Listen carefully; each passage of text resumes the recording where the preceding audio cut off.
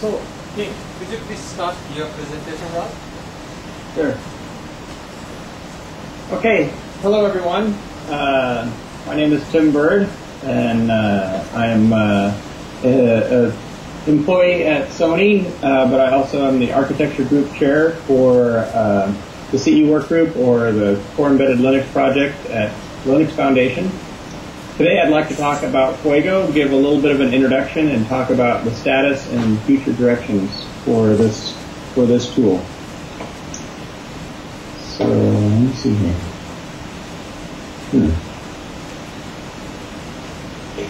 My keyboard's not responding. All right, just a sec. There we go. So this presentation is actually two presentations in one. The first part of it will be an introduction to Fuego. I've given this before at other conferences, but it's useful to for people who are just starting to learn about Fuego. And then the second half of this presentation will really be about the status and the future directions. And hopefully this will be interesting material, even if you're not interested in Fuego, if you're using one of the other test frameworks that's out there. And I have some ideas about how we can make progress as an industry. And then I have some specific things about Fuego that have been going on recently. So, the first presentation, Introduction to the Fuego Test System.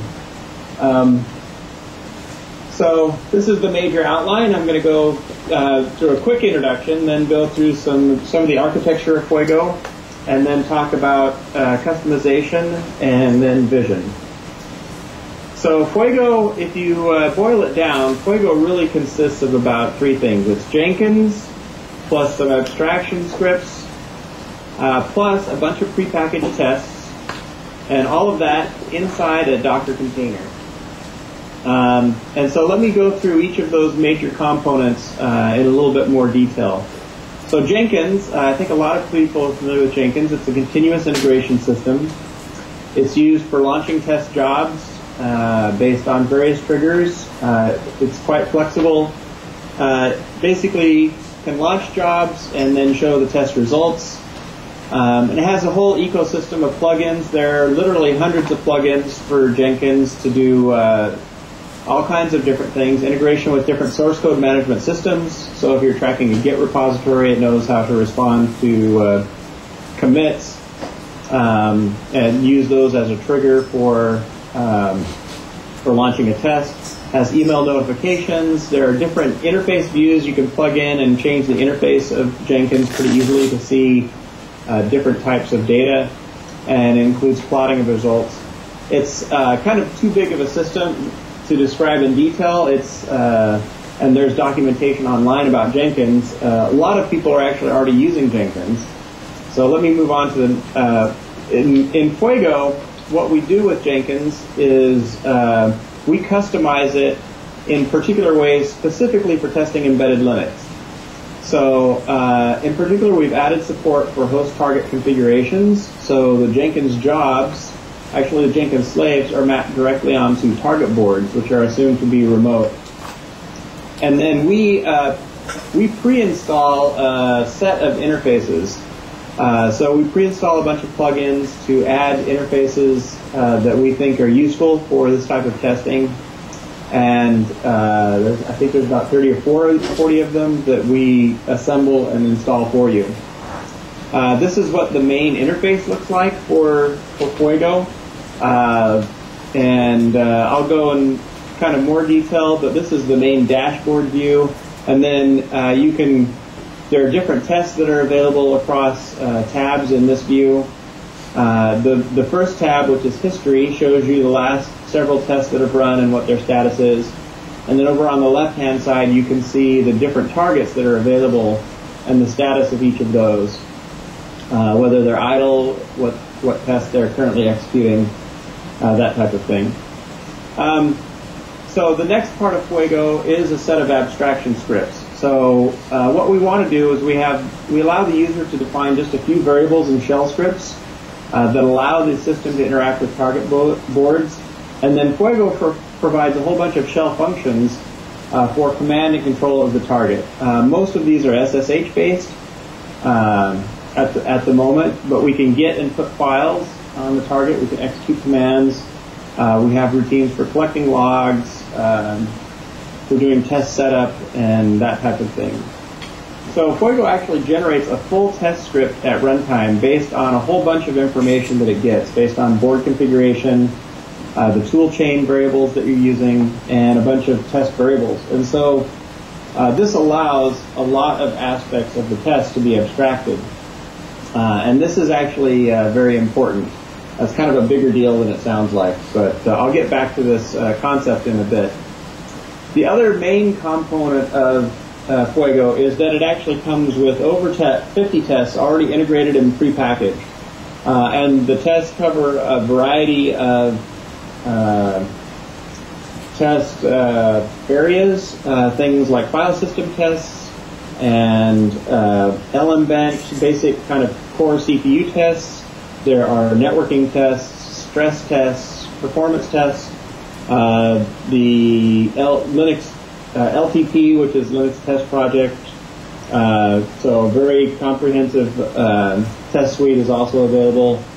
And so those are all ready to go. Users should be able to run those on a board.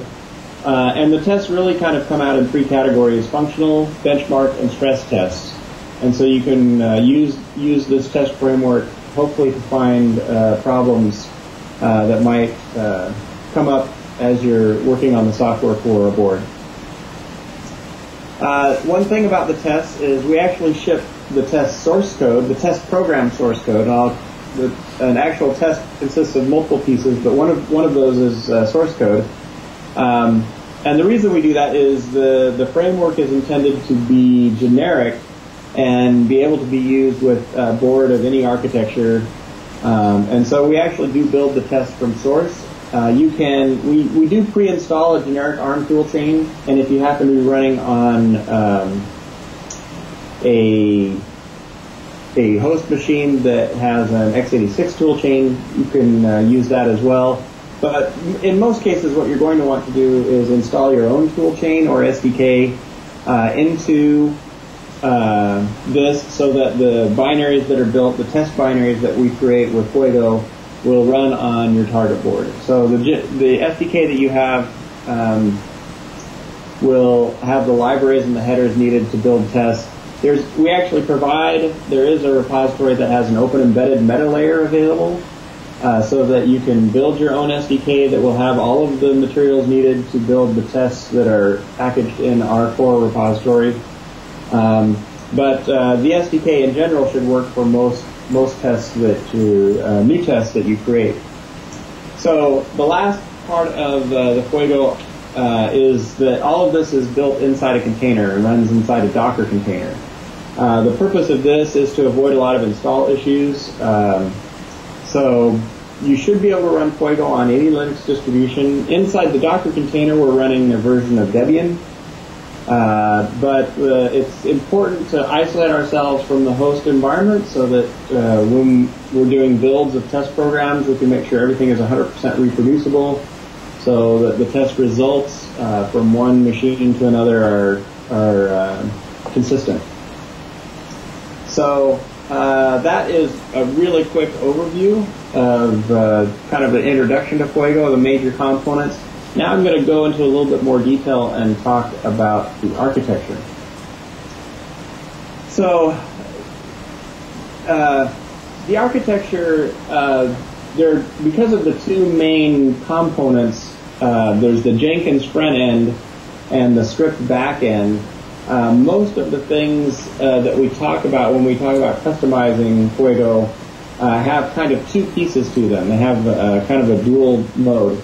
The back end is mostly shell script based. There are some JSON files, and in one case there's a Python file, but most of the actual test infrastructure is built in shell scripts. And for example, the main interface between Jenkins and the actual test programs that will be run on target is a single shell script. The reason we chose this is that shell is kind of the lowest common denominator language.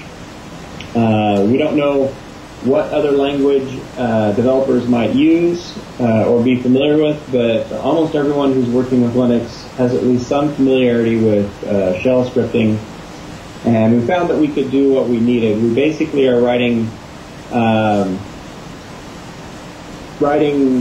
short scripts to just launch commands on both the host and the target, and shell seems to be a pretty good language for this type of stuff.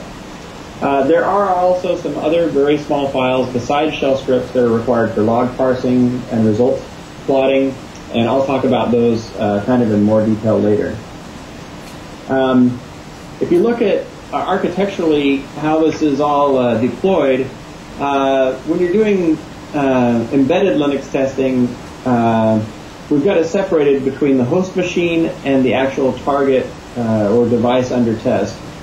On the host machine, we provide a container build system so that you can build your Docker container and get Fuego installed in there. And then inside that Docker container, we have Jenkins, the instance of Jenkins which is running, the actual test programs themselves, and the scripts to control all this. And that is accessible. Those will be accessible with a web control interface. Notice that kind of blue box there extends outside the yellow box, so you can either access this locally using your web browser, using a local host address, or you can choose to publish this and make it available so other people can run tests on your machine and look at the results externally. Now, the Docker container has a special relationship with the host. There are some things that we would like to be persistent even if the Docker container is not present. And in particular, if we want to change the version of Fuego or modify it, then there's some materials that we keep out actually in the host file system, and we use a volume mount for that, which is shown on the left of that yellow box.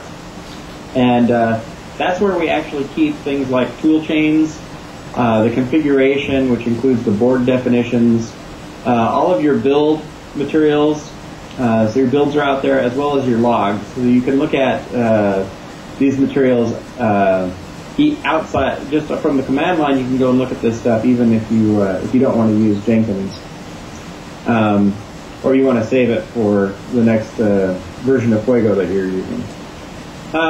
So Fuego is deployed as two different Git repositories, only one of which you need to interact with in order to get it installed, and that's the Fuego repository.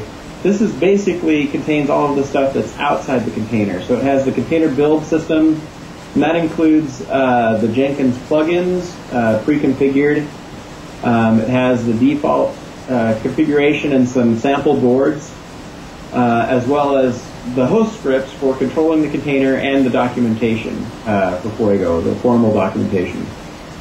Now, in the process of building Fuego, it will actually download into the container the Fuego core repository, which contains all the other stuff. That's the stuff inside the container. So this contains the script and the overlay engine. A bunch of all the prepackaged tests are inside that repository, and then there's a couple more things having to do with Jenkins extensions. And again, the Fuego core repository, you shouldn't have to directly clone that. It's a Git repository on Bitbucket. That is downloaded for you during the process of building the Docker container. So to get it, it really should be as simple as these 4 steps. So you git clone the fuego.git from Bitbucket, Tbird20d, that's my personal repository. You cd into the directory that's created and type install.shell, and this will actually build the Docker container. That should run on just about any Linux distribution, but if you have problems, definitely let us know. There's a troubleshooting guide. I just started last week a troubleshooting guide for issues that people have encountered. There are anyway. So if you have trouble, there's a mailing list you can go to ask for help on this step.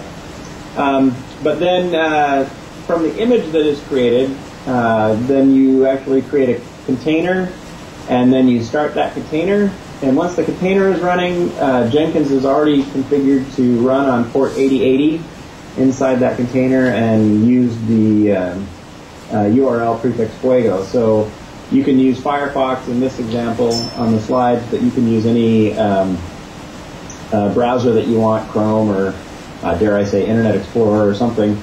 Well, I don't know, you won't be using localhost on that one, but anyway, you can, when you start the container, you actually are dropped at a shell prompt as root inside the container.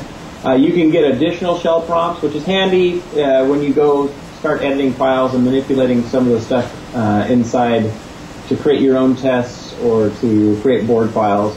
And so there's a couple of different mechanisms you can use to get additional shell prompts inside the container. They're listed there. Again, this is what the test framework looks like. When you fire up that browser, this is this is a populated screen that has some tests that have actually been run. One test failed there in the list, and you can click on those tests to go look at the status of them to see instances, and then drill down and look at the console log for a test and see what the problem might be. And then the other, the actual tests themselves are listed under benchmarks and functional, and there are some other features in there. Hopefully that's readable. It's kind of a small screen, but so I want to talk about, in terms of architecture details, how a test is defined, the different test phases, and I'll talk about overlay generation and test parameter abstraction. So in Fuego, a test really consists of several different things. The first is that there's actually a Jenkins test definition. This is actually in Jenkins nomenclature. This is also referred to as a job. This defines the variables needed by Jenkins to actually execute the test. There's a base script, which is a shell script that runs on the host, and that controls the execution of the test. And this is something that runs on host. The actual program, there's something that's going to run on test on the target, and we refer to that as the test program. And this is an executable or script that is run on the target. This is cross-compiled on the host, but then transferred over to the target and run there. And then a Fuego test also optionally can contain test variables, and this consists of test specs and test plans that provide a bunch of environment variables that control how the test runs and what results to expect from it. The results parser, and this tells the system how to interpret the results from the test log. Each test program returns basically its own format. There's no kind of single canonical format that is used throughout the industry, and so it's important to be able to interpret and show the status, to be able to parse the different formats of test logs, and so that is provided as part of the test. Each test actually executes through several phases during its execution because of this whole host target thing, and because we allow you, we're shipping the test as source. There's a pre-test phase where we prepare the target and check for dependencies. There's a build phase where we actually cross-compile the test program using the SDK. We deploy it, which is transferring the test program and associated materials to the target. The run phase where we execute the program on the target and log the results. There's what we refer to as a processing phase to collect the logs and parse for results. And then a post-test phase where we clean up the target and actually finalize the Jenkins job status. A phase, any of these phases can be empty if they're not needed. For example, there are some tests that are just executing a shell script on the target. In that case, there's no build, there's no need to compile anything on the host, cross-compile or deploy it even. Well, you might be deploying the test script, but in some cases you may not even need to deploy something to the target. You just need to execute something that's already there. So the test phases can be empty. This is kind of a diagram that shows the sequence of events during a test and the different phases. So there's an expanded script that runs, and I'll talk a little bit more about how this expanded script gets created. But there's the pre-test phase, some logs. There's a before log, system log that's created. We take the tar file, we build the test program, we deploy it over to the target, we run it. That generates a log that we then pull back to the host. On the host, we analyze it, and then we do some post-processing on it in our post-test phase. So the test execution, we're kind of flowing between Jenkins and the abstraction scripts. And so it's not all executed in one go. There's actually a couple different steps from the Jenkins perspective. So Jenkins initiates the test, which is a Jenkins test job, and that is either based on user input, you can manually start a test, or you set it up to be triggered by some condition. And then that job will start the base script, and at that point, the base script starts an overlay generator that creates an expanded script that builds up the environment for the test. And then that test script executes through most of the test phases.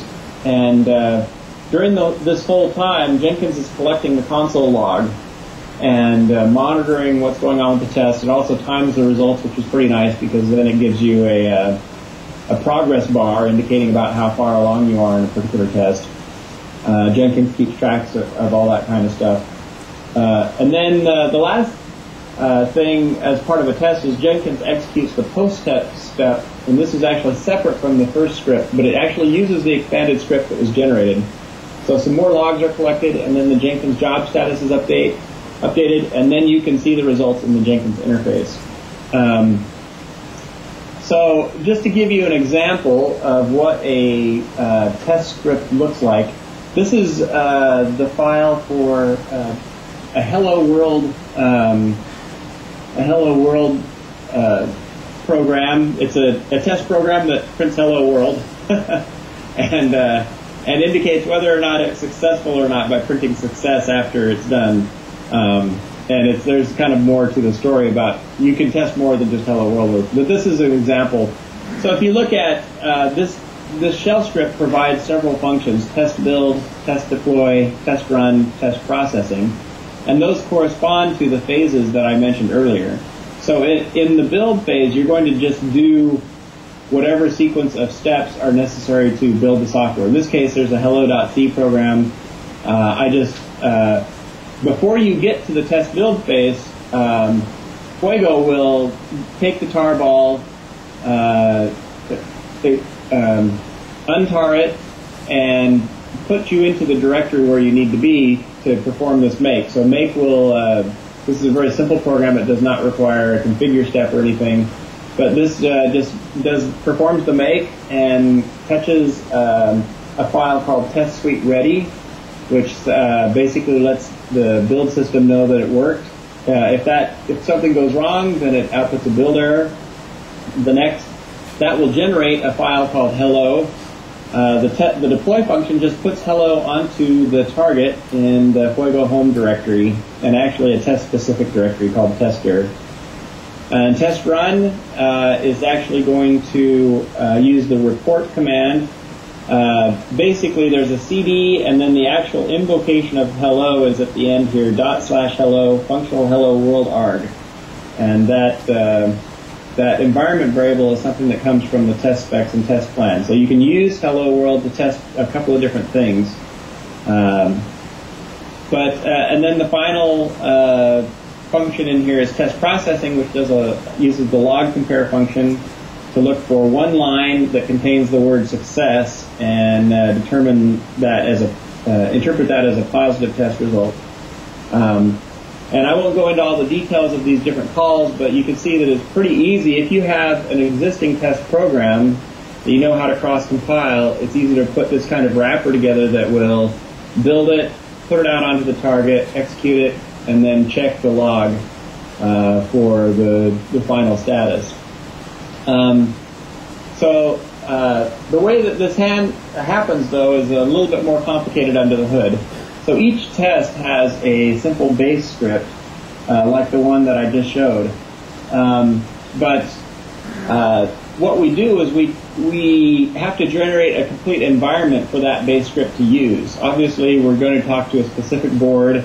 We're going to use a particular tool chain, and we may have other variables that are controlling the environment. And so we have what we call an overlay generator as part of Fuego. And this is kind of like object-oriented programming for shell scripts. It allows you to have a base set of values for functions and variables, but then override them So you can take any of the base Fuego functions and replace them with your own versions, depending on the needs of your distribution or kind of the quirks of your board. There are kind of four areas of overlaid functions and variables. There are functions that interact with the target, so those commands to get and put variables or log into the target. These are in board definition files. There are toolchain variables, and then there are test parameters. And basically all of this provides a bunch of indirection for test program parameters. If you go back and look at that script that I had, you notice that there were several places where we were using environment variables, and this allows the test to be run on just about any hardware and in multiple different configurations. So this is what the overlay generating looks like. The base script, which has those four main functions, test build, test deploy, test run, test processing, that actually starts, but then the Fuego functions are pulled into that, and then there's actually a Python generator. You should never have to look at the Python code. This is just a tool that takes data from all these other sources in yellow there, the board configuration file, something called the tools.shell file, and other places, and generates an expanded script, and that provides the complete environment for running a test. So what this allows us to do is create abstraction mechanisms. And this abstraction, basically for the test parameters, it means that the test can run in multiple configurations. So it can run it on different boards, different distributions, different processors, different transport mechanisms. Those are all abstracted, and different SDKs. Fuego also allows for test parameters to be abstracted as well. So, for instance, when you're doing file system tests, every board, and even different board configurations, are going to have different places where the file systems are mounted, what file system devices are used, that type of thing. As well, and you may want to use the same test, but actually run it in different configurations with different program arguments in order to test different features of your board. So you may, for example, a file system test, you may want to run the same tool, but use it to test read-only file systems or read-write operations or random access operations. And so you can run the same tool with different test arguments. And then also Fuego abstracts the expected results. So you can determine what the result of the test is supposed to look like on a per board basis. So the user can add their own new items to be abstracted through something called the test spec plan system.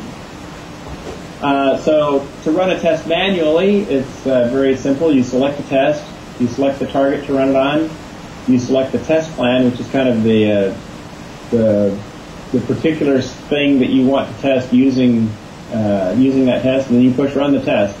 And this is what the actual list of tests. This is the list of the benchmarks. If you can see in the tab for benchmarks is hidden, is highlighted. And you basically just click on the test there. And that will take you to, well, I was on benchmarks and I went to a functional test, but anyway. This takes you to the page for an individual test, in this case a functional test. And then I don't know if you can see it there, but over there on the left, there's a little button called Run Test Now. And you can use the Jenkins interface to configure attributes of the test. And I'm not going to go into more detail here. It should be pretty straightforward as you walk through it. When you get Fuego, you really, obviously it comes kind of packaged to do some things, but you do have to do some customization in order to set up your own board with it and to run your own tests. So there are kind of three things that you'll probably want to do in customizing it. You're going to want to configure the system to actually communicate with your board. So you'll add a board configuration. There is an ARM toolchain provided, but you'll probably want to add your own SDK. Actually, I would highly recommend not using the default SDK, but use the SDK that is associated with your board. You should get one either with your board provider or have built it with part of your internal distribution.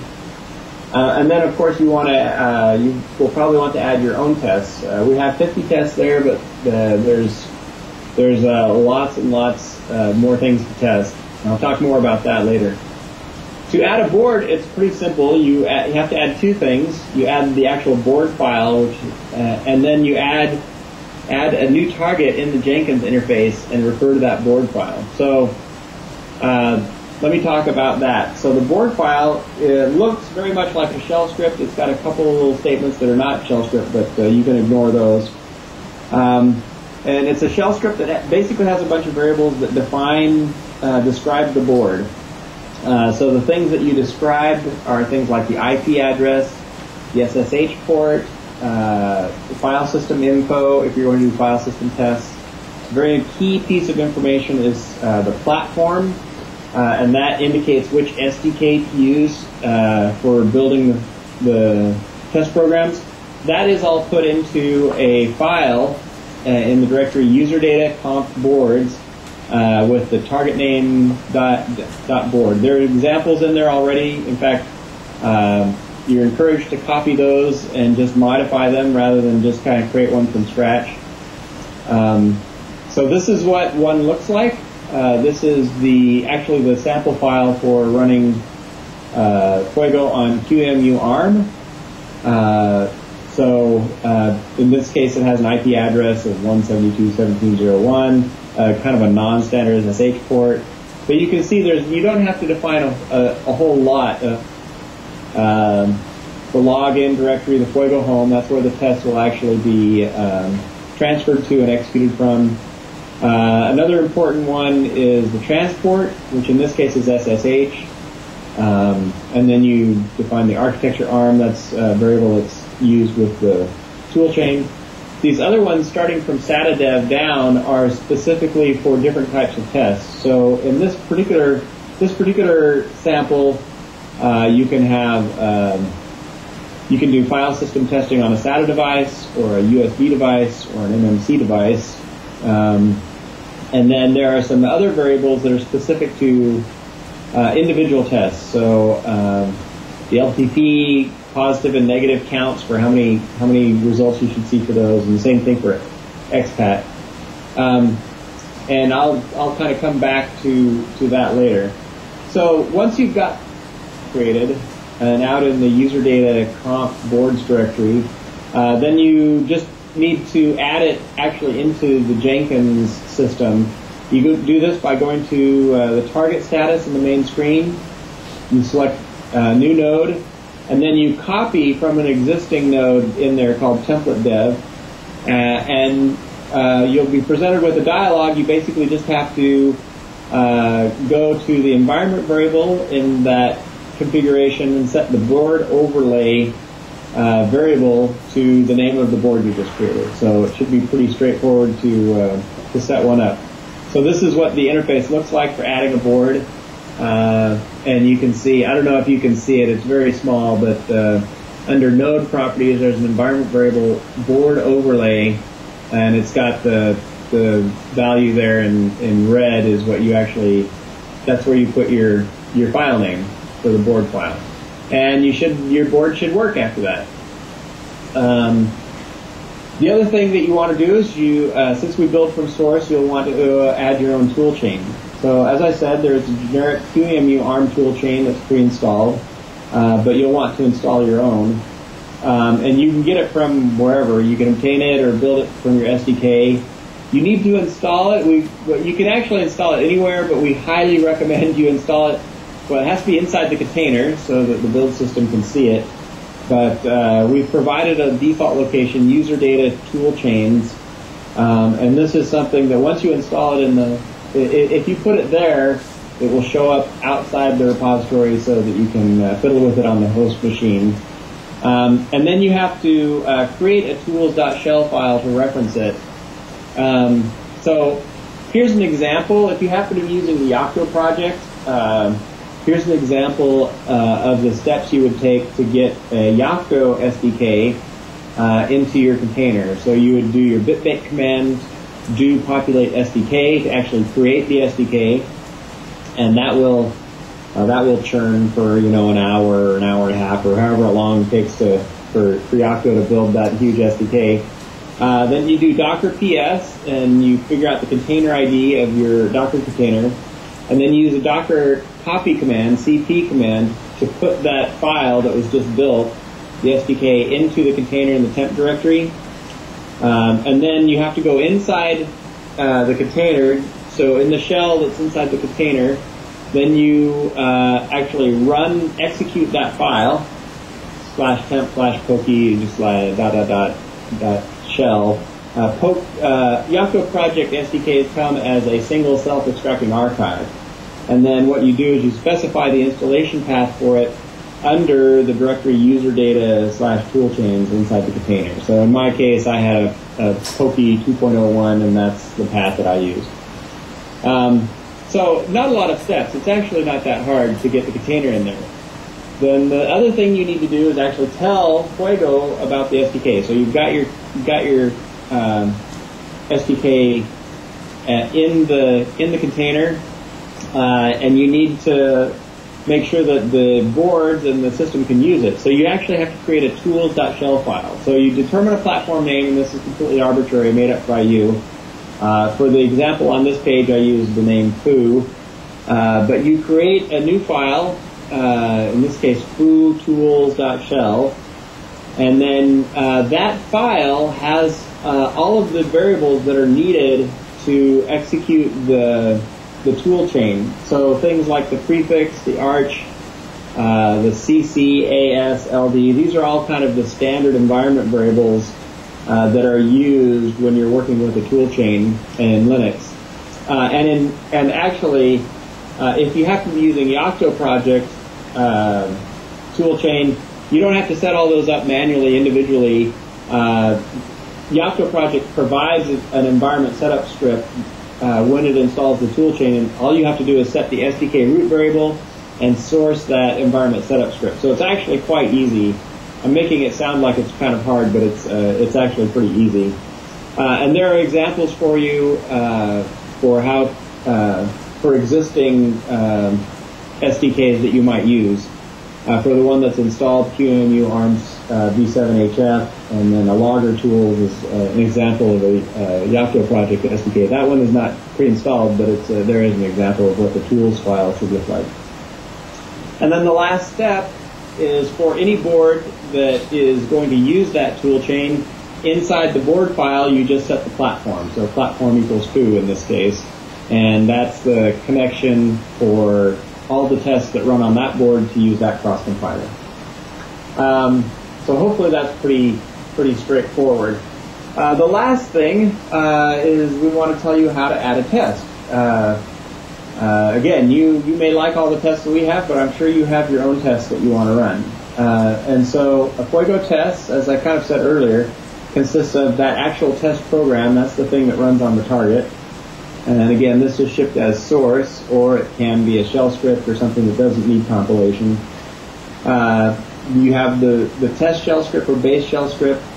If you're running a benchmark, you have a couple other things. You have the parser script and an evaluator expression, and then you finally have that Jenkins test declaration that you actually create inside the Jenkins interface. So a test can be either a functional test or a benchmark test. So let me talk about the difference between those two. So a functional test basically just is something that returns success or failure, pass or fail. This is most often used to detect regressions. You're trying to see if something broke, basically. You have modified something in either the software or the hardware, and you want to make sure that something is still working properly. So you can actually also run stress tests, which are a little bit different. They're intended to put pressure on the system to see if something will break.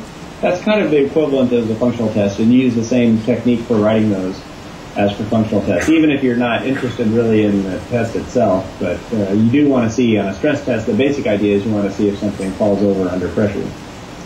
And then benchmarks are a little bit different because you're going to get some kind of numeric result. And for those, we actually provide integrated plotting. There's a parser that you have to provide with a benchmark test that reads a numeric value out of the test log And then there's a specification that you provide that includes the data name and the threshold to indicate pass-fail. So a benchmark also has a pass or fail condition, but because there are numeric results, we can also do kind of more data visualization and show you the results over time. So you may see, for instance, an increase or a drop in the performance of something that may or may not cross the threshold, but you may still be interested in that in terms of data visualization. So the test program, usually a pre-existing compiled test program. The source and patches are shipped in the Fuego core repository. This is cross-compiled by Fuego for each target. Now, some people have actually asked about using test programs that are already included in the distribution. So it turns out that the Octo project has a bunch of test programs included by, or you can include them if you select those packages. And other distributions are the same. So there is a utility function, isOnTarget, that you can use to find that binary on the target so that you, if you don't want to build it for some reason. The test script basically describes how to build the test program, deploy the test to target, execute it, and test for success or failure. It can define the following functions. Actually, with the exception of test pre-check, all of those other four functions, test build, test deploy, test run, and test processing, all need to exist. But they can be empty if you don't need to do anything. The best thing is just to return true, make sure that the test continues to run. And then at the bottom of your test script, you actually source the Fuego engine script. And then your script can call Fuego functions to perform the operations you need, like getting, inputting, or building, or whatever it is you're doing. So these are some of the functions that you would that are available for you to call that are part of the Fuego API. You can do put and get to transfer files to and from the target. You can do the command function to execute a command on target. The report function is the exact same thing as command, except the difference is that whatever happens during that command is put into the log file. So it's saved and used as part of the log for the test. The log compare function is 99% of the time this is used in the test processing function, and that goes out and checks the log for a pattern to detect a pass or fail.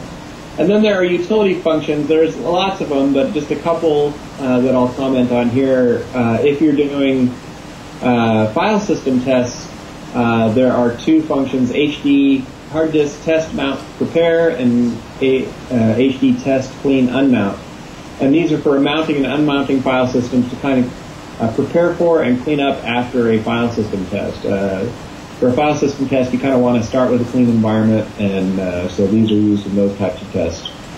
There are lots of functions available, and we're working on the documentation for them. If you go out to the wiki page, you can see test script APIs and see how to call them and what the parameters should be. I showed you the example before for the Hello World test. That one was very, very simple. But even for kind of a more complicated test, this is a sync test that is one of the file system tests. Test to verify that file system is syncing data correctly when the sync syscall is used.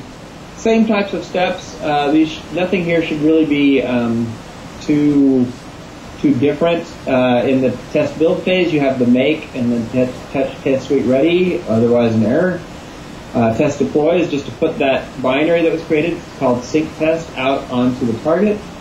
The test run does some assert defines. This is checking to make sure that various variables are defined from the target to make sure that we have the block device that we're going to use in the mount point and all of the arguments that we get from the test plan.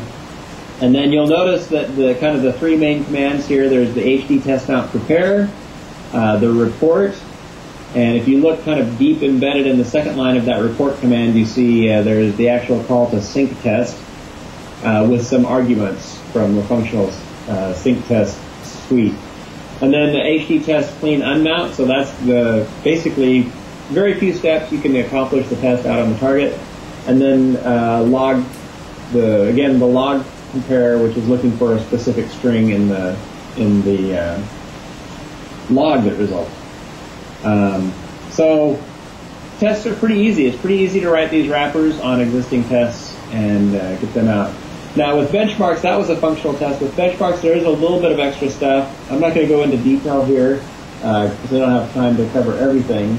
But we have extra files that are involved for plotting the benchmark data, something called parser.py, reference.log, and test.info. So to parse the test results, you write a little Python script. If you're not familiar with Python, don't be scared. You can copy one of the examples, and really the only thing you have to modify is kind of the regular expression that's used to search through the file. But that extracts some data from the log and puts it into a Python map variable, which then is used to compare it to the reference.log to determine pass.fail. The reference.log basically just has the threshold for determining pass-fail on the performance data or benchmark data. And then also to provide for plotting, there's a file called test.info. You add some lines to that file to plot the variables that came out of the log that you want to show to the user. So a couple of extras to handle benchmarks. So this is what a plot looks like for a particular. This is dbench. I don't know why the performance was all over the map on this thing, but I was running this in a kind of a weird environment. So you can see what's happening with the performance of something over time. Now, vision. I'm going to actually save that for the next presentation. So this kind of the portion of my presentation that's a basic introduction to Fuego. Hopefully you can get a basic idea of how the system works, what some of the major components are, and now I'm going to move on. Oh, some resources. If you want to go out and experiment with this, you can go out to the wiki for this project is on bird.org Fuego, and go to the front page for kind of the introduction.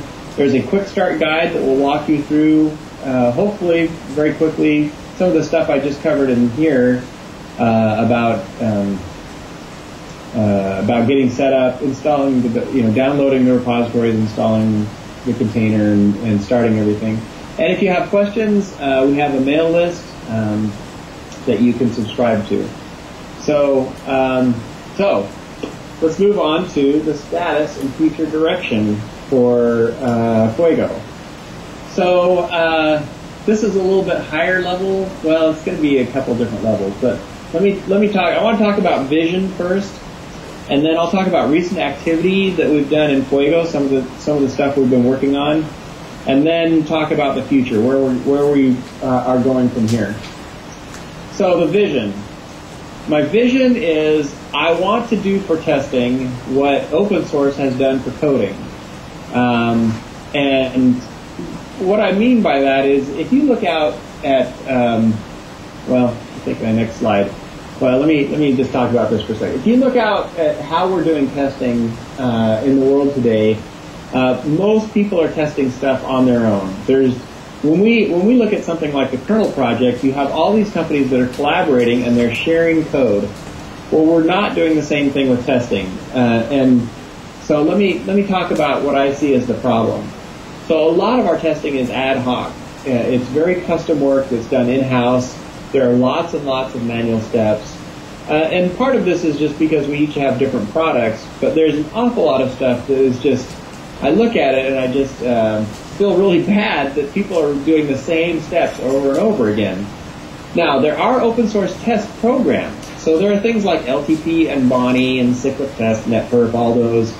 And we can collaborate on these as coding projects, just the same way we would collaborate on any other piece of open source software.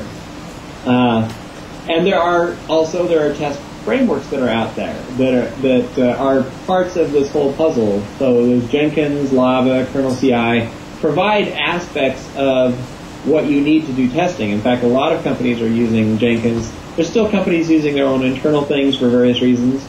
But the problem is that there are still key pieces that are left to the user. And this includes what tests to run, how to run those test programs. If you go online, if you take something like CyclicTest, which is a real-time performance test program, there's a tutorial online that tells you what the arguments are and how you should configure it. But that's geared towards manually telling you what to do, and then you end up doing it by hand.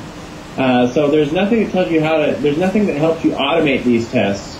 And the other thing is how to interpret the results. It's like, okay, great, I ran CyclicTest or I ran LTP. Well, what results should I expect? It turns out that a program like LTP has thousands of tests in it, and it's kind of expected that some percentage of them are going to fail. And so how do I know which ones were supposed to fail or which ones I should care about if they fail? That type of thing we all have to develop ourselves in our independent companies, and we're not sharing that. And that's kind of the problem that I want to solve. So the solution, we want to reduce duplication of effort in testing.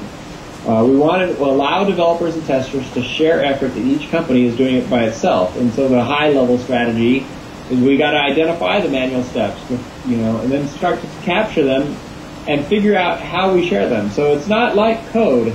We're trying to capture, in some cases, test expertise, and so we have to figure out different. We're at the end we're going to be sharing, data on a Git repository somewhere, but we have to figure out, well, what is the data that we're sharing? How do we capture that expertise? How do we move it around? And how do we put it in a format that is usable in multiple contexts? Another really key part of this is that the test framework has to gain popularity in order to create this community effect that we want. So it can't be a really terrible test framework. It's got to have at least some good features so people can adopt it. Otherwise, you won't get that collaborative effect. And so we also want to focus on real tests and test results. That kind of stands to reason. If you're going to convince people to use something, it's actually got to be useful. It's got to do something that benefits them. And it's got to benefit both the users of it and the community. So some of the features that I believe are really required here: you got to have quick and easy setup. You have to support a wide variety of configurations and build systems. Again, you have to kind of generalize it to make it useful for everybody. So we have support now in Fuego for Yocto project, aspects of Yocto project. We want to extend that to Buildroot. We want to support a wide variety of targets. We currently ship with just a few examples, but we want to make it possible to access lots and lots of boards. I'm not sure we're going to ship, like a board file for every board in the universe. But we at least want to make it possible to get one. And then support a wide variety of connection types. Boards are all different. Some can only be accessed by serial port, serial console. Right now, Fuego is completely focused on SSH, but there's a whole community, Android community, that's using ADB as their kind of target control mechanism. So we want to support a wide variety of connection types, and then very important to make it easy to create and publish new tests, and kind of capture that expertise I was talking about. Again, we need to share test experience and collateral, and this is not just the test programs themselves. We need to be able to share test results. We need to share the parsing methods. We need to share the test parameters to capture that expertise. I have in my vision this idea of a test app store.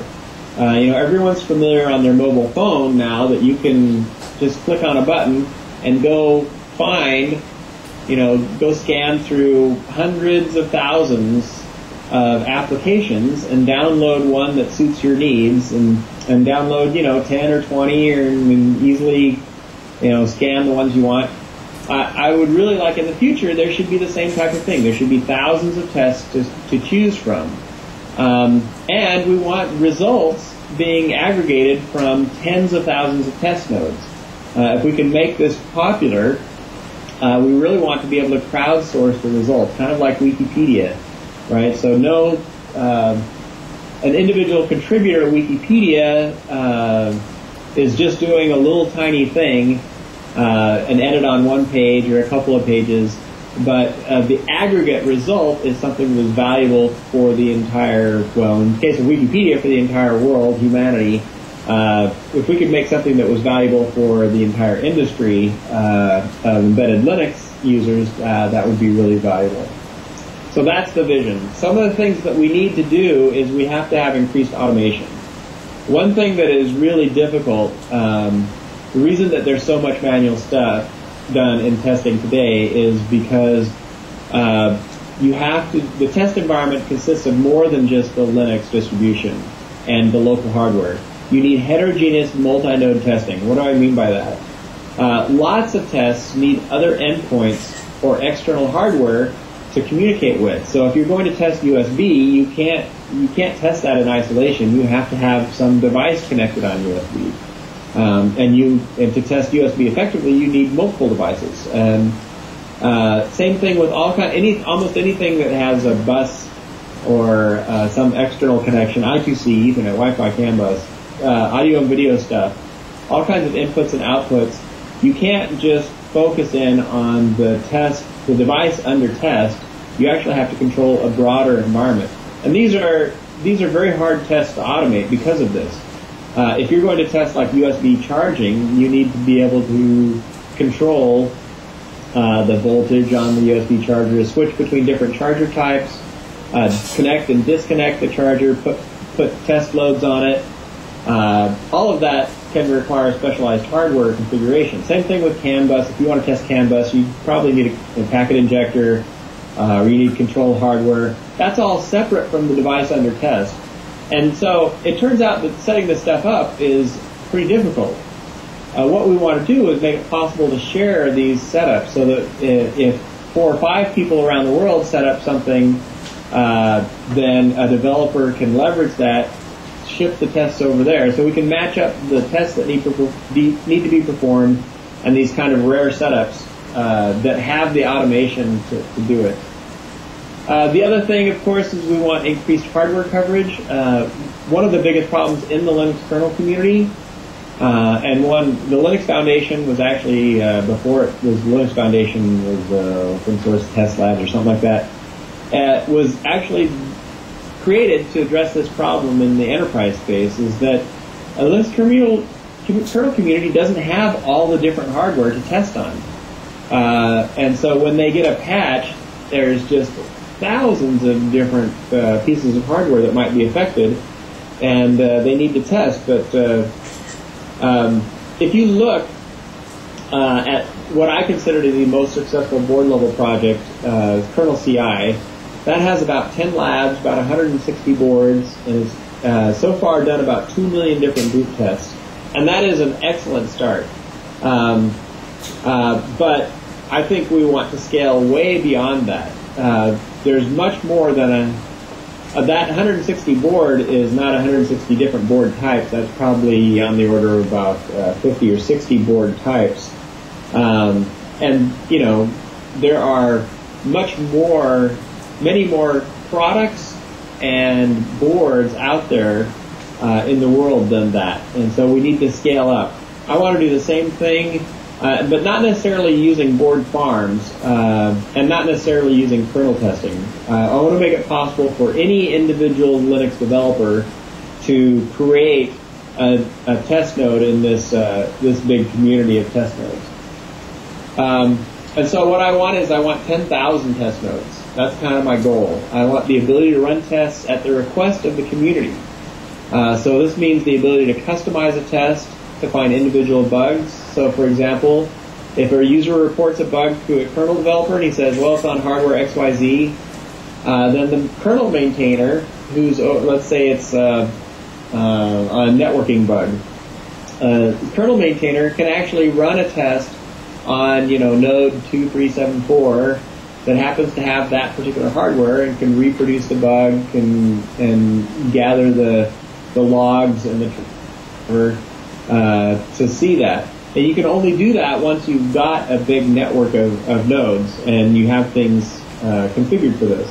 This requires granting access to third parties to your test hardware. So that's not going to work for certain situations. So most companies are not going to expose their prototype product hardware to the kernel community. But for dev boards and for lots of things, for products that have already been released, to check for regressions, this is the type of thing that would be beneficial.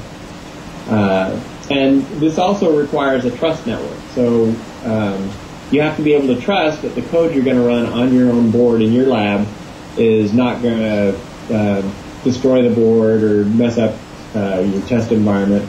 And I would argue that you need the same mechanisms as the kernel. You need a traceable affidavit about who created this test, and you need to be signed and validated, that type of thing. So there are some real significant issues that have to be addressed in order to fulfill this vision. So that's the vision. 10,000 node network, testing away on the kernel with thousands of nodes, thousands of tests in an app store that a developer can easily use. So let me talk about recent activity, how we're taking baby steps to get there.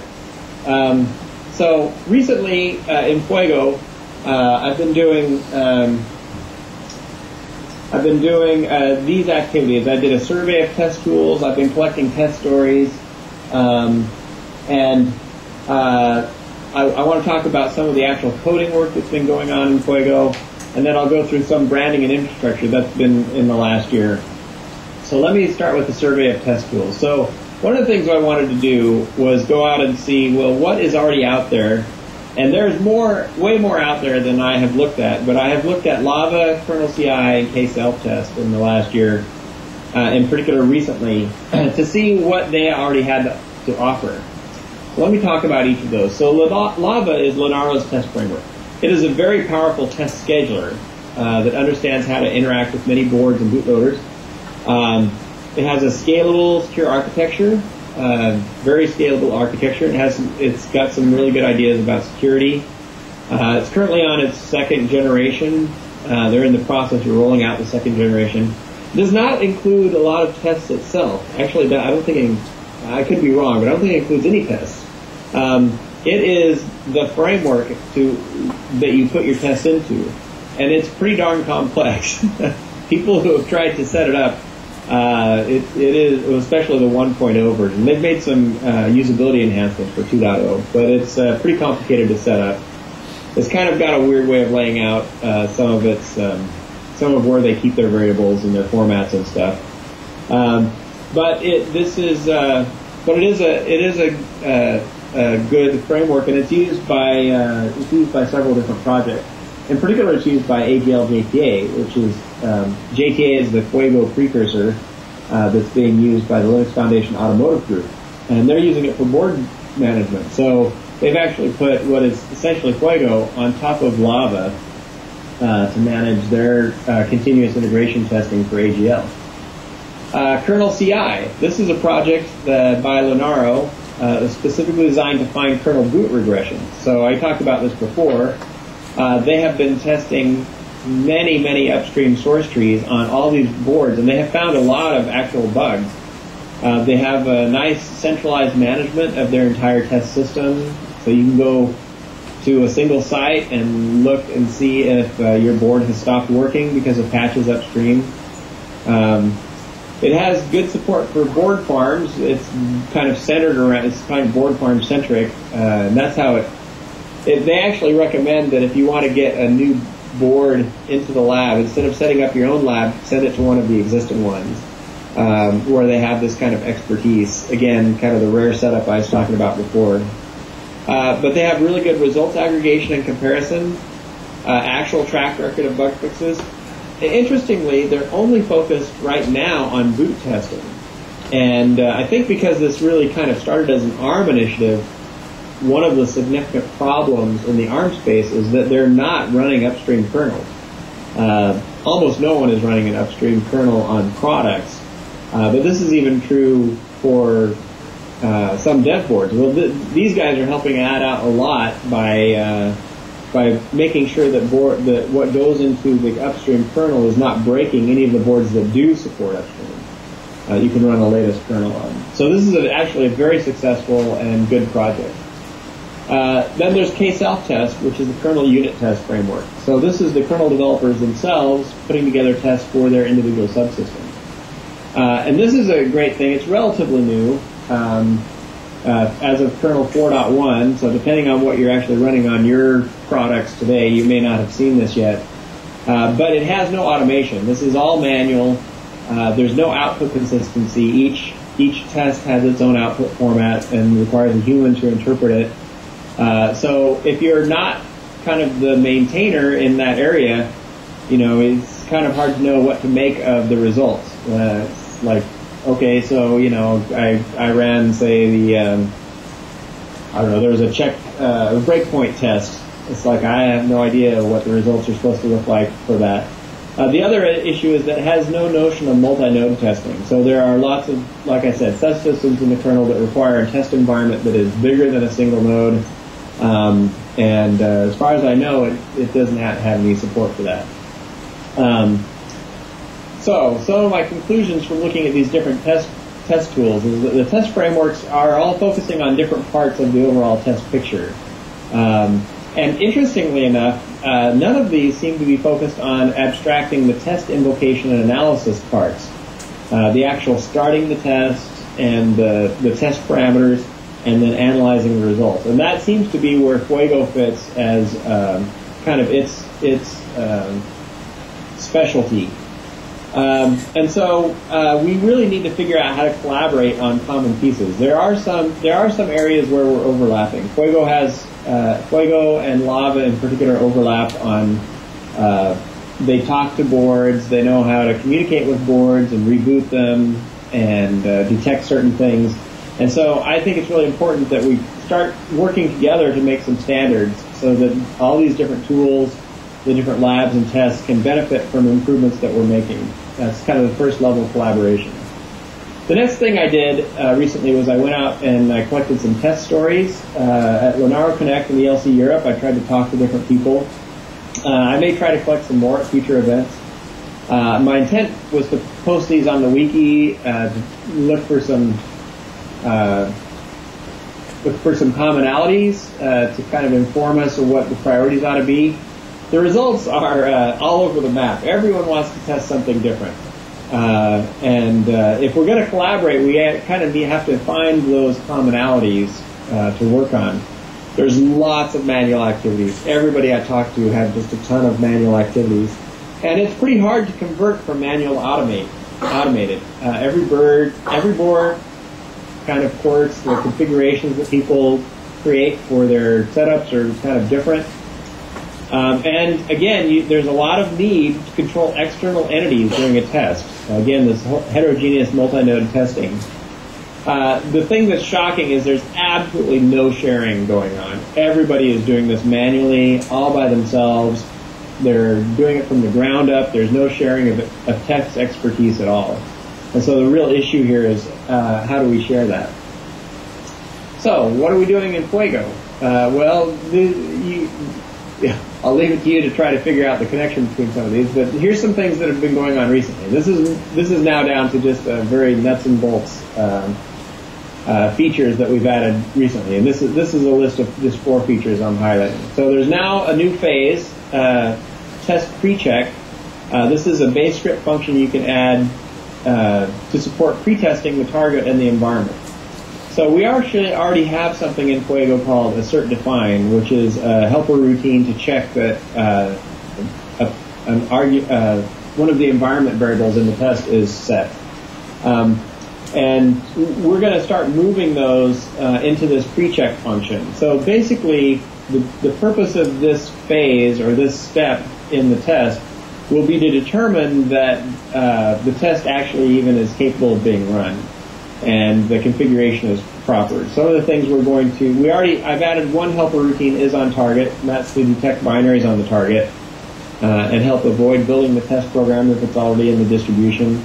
We'll probably create some helper routines for other things, like checking the kernel config, validating that there's hardware present that's needed for certain tests.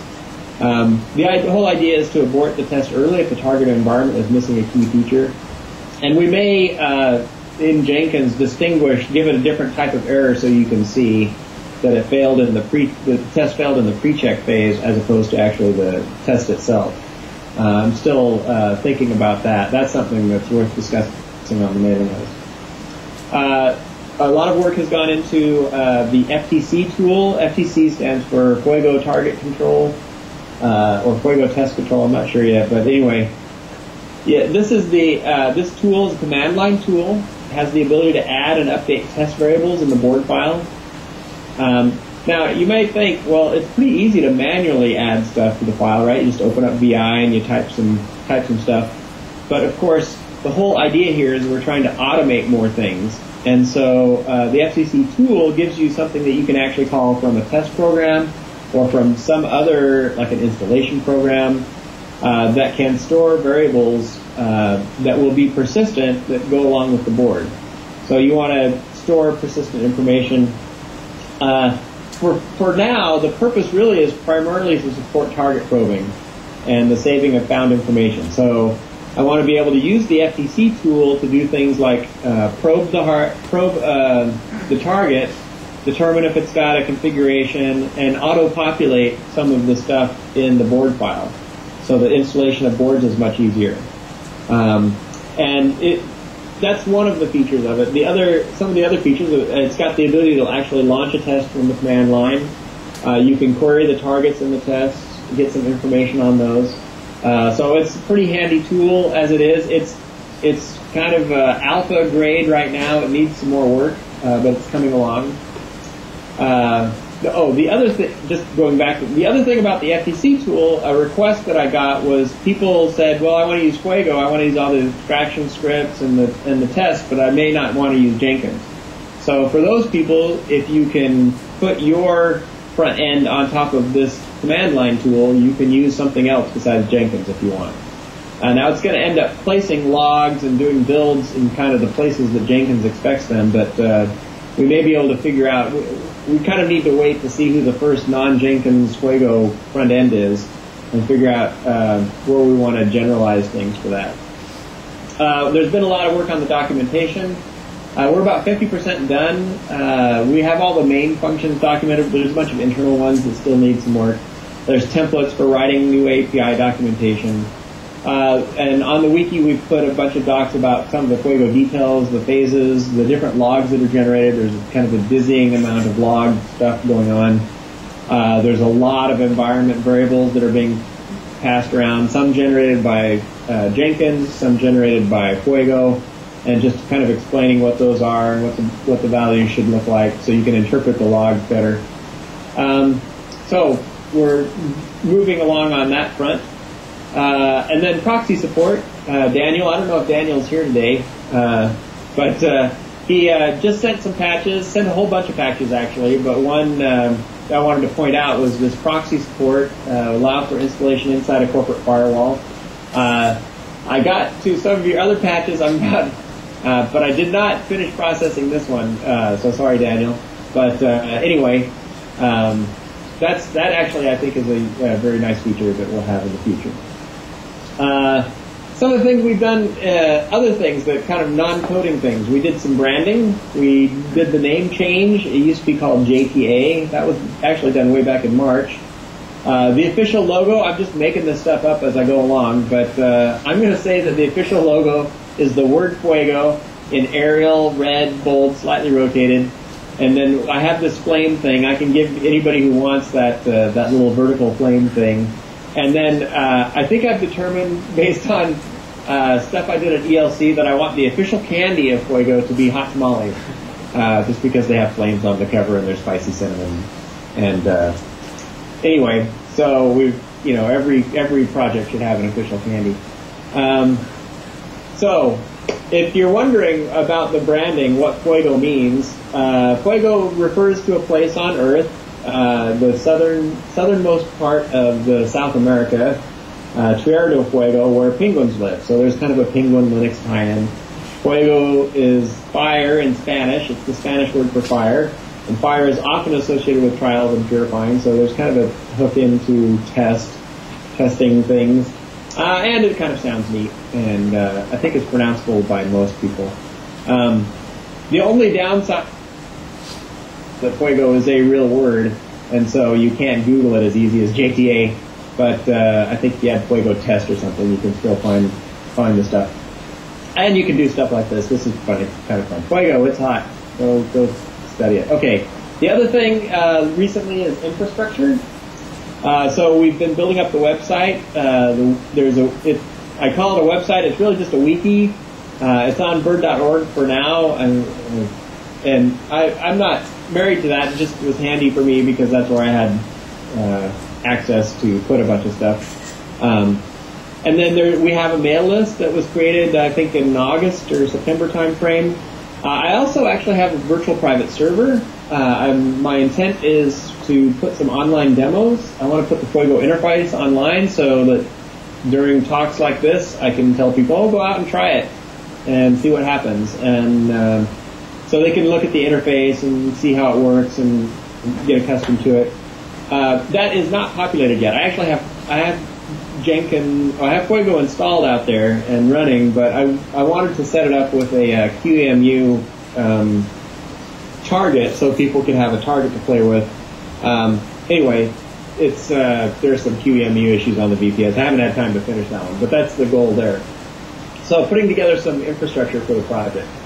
So future directions. What do we want to work on going forward? This is kind of my ideas. Obviously, anybody who has contributions to make, I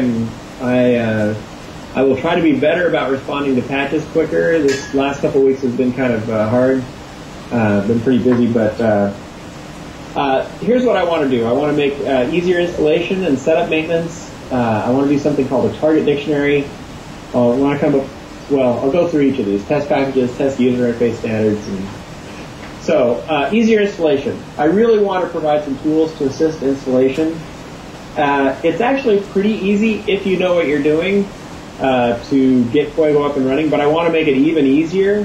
I want to provide a sample board that you don't have to create your own board file. I want to create a sample board that you can actually, just with the command line tool, give it 2 or 3 command line invocations, and you're done. You don't have to create the Jenkins node. You don't have to edit any files by hand. So that's one thing. Another thing is I would like to provide a pre-built container on Docker Hub so that most people don't even have to do the installation phase. They can actually just download the Docker container. The other thing is I want to write a health check test. So to go out and verify that the board is all set up correctly. This is kind of part of installation, assisting installation. So once you've installed the board, just go out and check that it's healthy. And I think you can run this on a periodic basis just to make sure that things like your connection are still working, and it's kind of a sanity check. I mean, you can't use an existing other test for this, but I want something that's kind of specifically tests certain attributes of the board connection and stuff like that. The target dictionary, this is an idea that I kind of got from the Lava guys, and this is a defined place to put per board test parameters and collateral. So I've kind of started this with the FTC tool that you can add variables from the command line into that, and thus also you could add variables from a test. So you can have a test, go find something out about a target, and then go put it in the board file for now. And this ties into the whole idea of having the test collateral stored somewhere persistently and being allowed to share it. Also, I want to reorganize the test specs and test plans. They're kind of clunky, I think. They're in JSON right now, and I don't see any good reason why we even need a default test plan. The default test, this is for those who are familiar with Fuego. Anyway, that can be improved a little bit there. And then I want to make a test packaging framework. So I want to make the test separate from the framework. So we need to define very specifically what needs to be shared. we have a really good idea of what's in a test, but it's spread all over the place. There's the test script and the source. The Jenkins config is over in one part of the repository. The test specs and the test plans are over in some other part. I want to be able to collect those up and very easily publish those externally along with results for particular boards. I want to write essentially a test plugin architecture. So the same way that Jenkins allows you to have plugins, I want someone to be able to easily manage tests. Basically it's the application like the Play Store. Go out and look in the store, download a new test, install it individually, create a package from existing materials, publish a test really easily. And we may not put this definitely into a package, but we could do the same thing with maybe Git repositories. So if that's where you want to store your tests. But I think there's definitely some value in defining how we package tests and doing that going forward. And then test interface standards. I want to work with the Lava and the kernel CI guys in particular on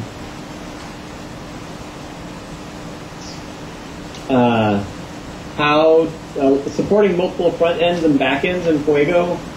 Fuego, the abstraction script is arguably the kind of the core component, but I do want to support multiple front ends. I talked about that already. I want to possibly come up with recommendations for hardware and firmware.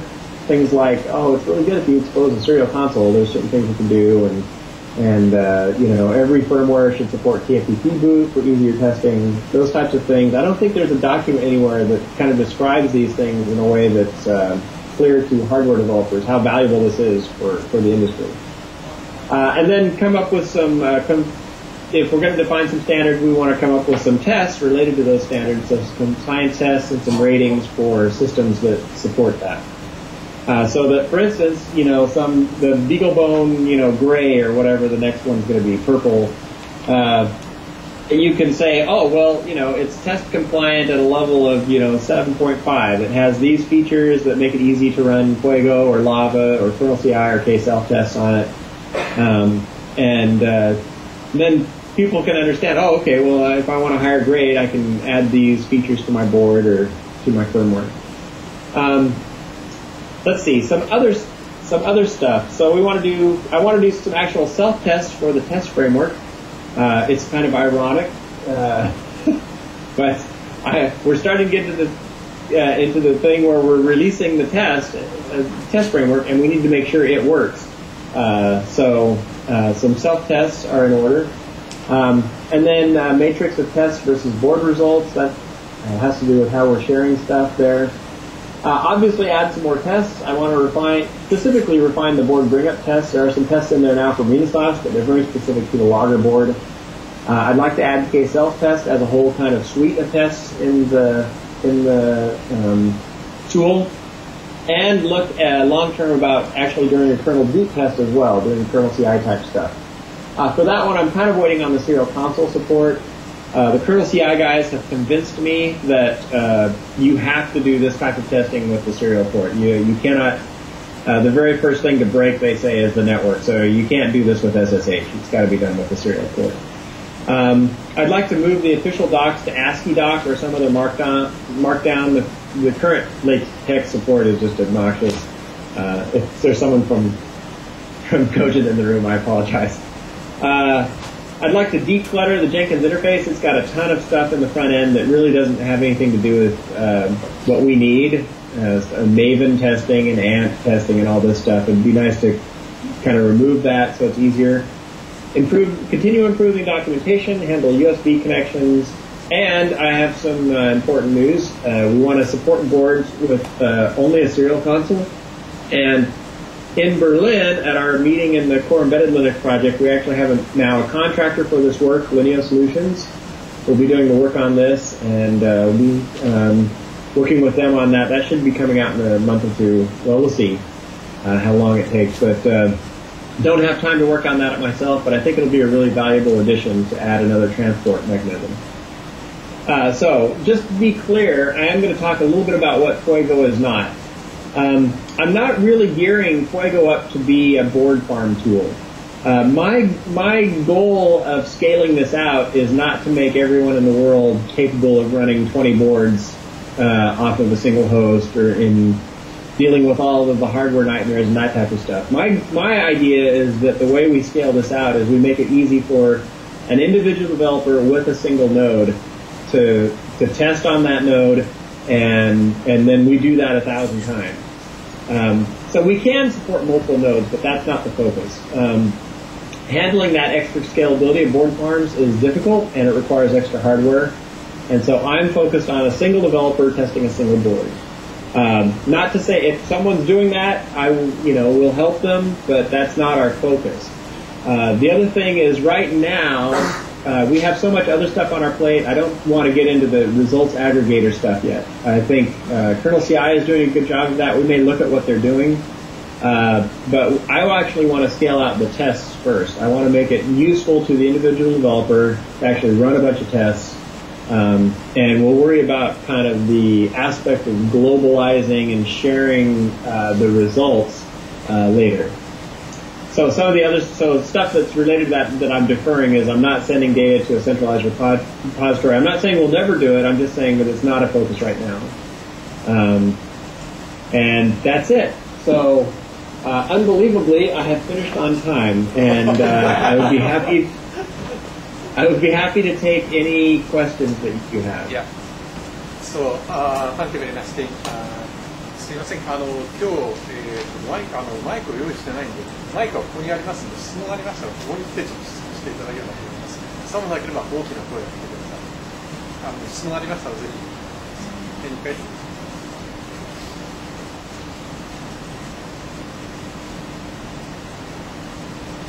よくないかな。これやっぱり前の人がいますね。Anyway, Tim already made a building his presentation material on wiki site. So sorry for that.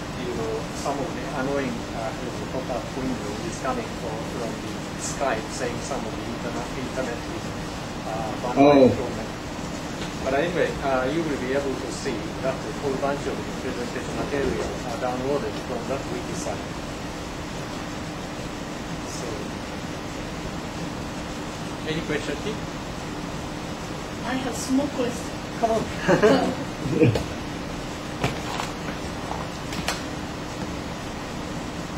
Yes, sir. Hello, I am Toshiko Yoshida from Toshiba. I'm planning to upgrade Jenkins inside Fuego from 1.509 to 1.651. Is it difficult? I don't know. Well, let me say, I actually started working on doing the Jenkins update because the AGL guys are using. I think they're onto like a 2.0. Has Jenkins got to 2.0? I think it has. Anyway, they're using a very, very modern Jenkins, and so that's one of the things. I don't want them to get too far away from what we're doing in Fuego, and so I started looking at it. I think the current plugins that we're using are probably going to work okay. I actually, I don't think it'll be too hard. What the AGL people discovered was there was one or two things that broke. They decided that they were going to abandon some of the user interface changes that Fuego made to Jenkins. What version are we on? Like 1.5 something? So they abandoned the user interface change. Some of the they were kind of cosmetic user interface changes, and then they also they kind of broke the plotting, but they just didn't care. So I don't think we have. Apparently, we have the source for the little plotter plugin module, but that might be something that is problematical. But in terms of kind of the core of the system, I don't think it'll be too hard. I think most of the plugins in Jenkins, especially just going from a 1.5 to a 1.6 type of environment, I think those will probably work okay. The Jenkins plugins, the external ones we're using, seem to be pretty stable. It's the internal the one plotting one is kind of an internal one that Kojik wrote, and that one broke. And I don't know if it's really hard to fix or not, but it required kind of more Jenkins knowledge than I had to go look at it. But I would suspect the core of the system's not too bad. So. Okay. I think Jenkins, if Jenkins is upgraded, it is much more easy to collaborate with QEMU virtual machine or Docker container outside of Jenkins. So I will try following your suggestion or AJJPA's output. Yeah. So yeah, please communicate on the list. I'm very interested in this topic. Like I said, I started some stuff.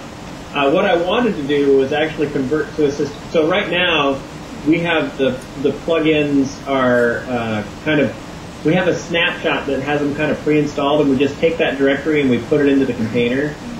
What I'd like to do is convert to a system where we have a script that uses the Jenkins command line interface to actually install the plugins, and that would make us much less dependent on a particular Jenkins version. But you, whatever you do, I will be very, very happy to see your results. And so, but yeah, I'd like to be able to discuss that with you. So as you work through it, I'm very interested to follow what you do. Thank you very much. Thank you. Daniel, do you have something? Tell us.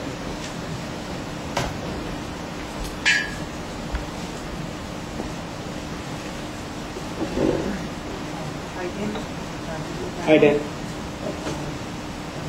Sorry, I gave you too much work. No, it's all good. I'm gonna get to it as soon as this mini conference is over. So my question is about your new FTC tool.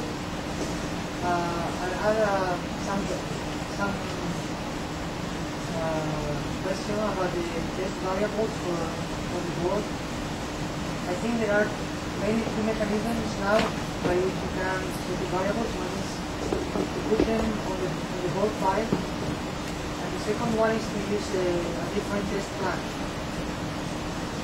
So I think it's much more clean to have the test variables separated from the board files, because then you can test the same board with different parameters for the test. I wanted to know what you think about that. Well, I agree. Well, there's some, yeah, in fact, I don't know if you kind of noticed, when I got to the data dictionary thing, I kind of fuzzed over where I want that to reside ultimately. Right now, my FTC tool puts the test variables into the board file, but I agree with you that there are some things that don't make sense for that. My first use case for doing that was for this target probing, and so it kind of made sense to put the result of that into the board file. But if you want to have command line control over other test parameters, I agree with you that it would be good to put them other places. I haven't really figured out how to categorize the variables or how to kind of determine where to put them, other than just by following where they are already. So, or by using the name. Obviously, if you are setting the variable, functional hello world argument, then you should put that in a test spec or test plan or somewhere like that. But maybe not. I don't. It's I'm still thinking through exactly how I want the data dictionary to work. So this is probably a good discussion for us to have on the mailing list. I have one more question. I found the interface to be very convenient for running tests manually. but it's a little bit hard to understand which tests are going to be run on each board. So I would rather have an interface where you click on a board and then you can select the tests that you want to run for that board. For example, every day or manually, instead of having to do it each time manually. Okay. Oh, I think that sounds good. Yeah, I think one of the things I haven't really delved into is we have these run all tests that Cogent put together. They don't, I haven't used them at all because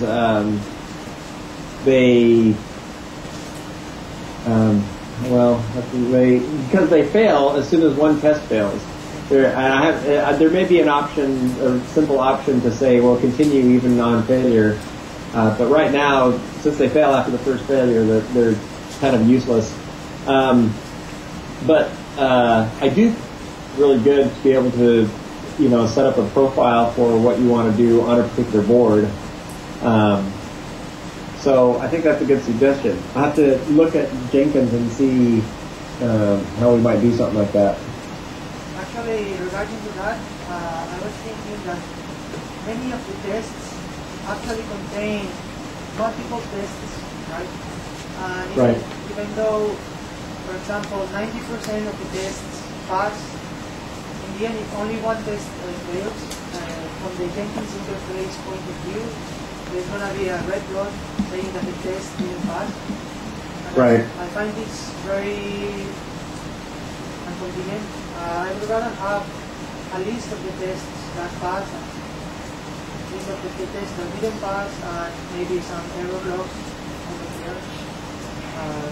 I will present some work that I've been doing for ATC about that, but maybe we need to generalize something about that.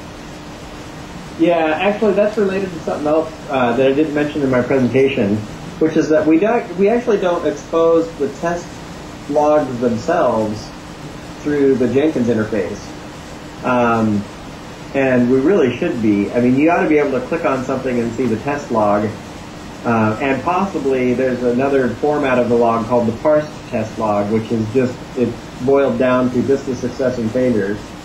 I don't know if that would address, I think it would address part of what you're saying, but not all of it. But I do agree that having a single red dot, Jenkins has other, I still haven't figured out, maybe someone can tell me what's the difference between unstable and failed. I'm meaning to look that up.